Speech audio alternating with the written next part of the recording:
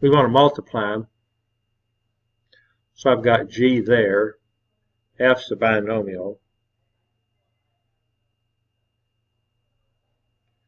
Negative 2x to the fourth, negative 3x cubed, plus 5x squared, 12x squared, 18x and minus 30.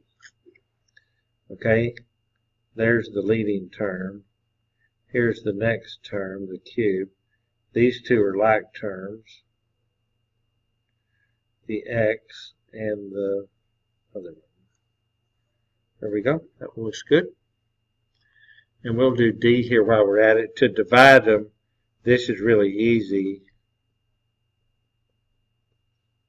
Put G on the bottom, put X on the top. Nothing divides. You can't divide the X squared. You can't divide anything. Okay, so there's both C and D. We'll be back.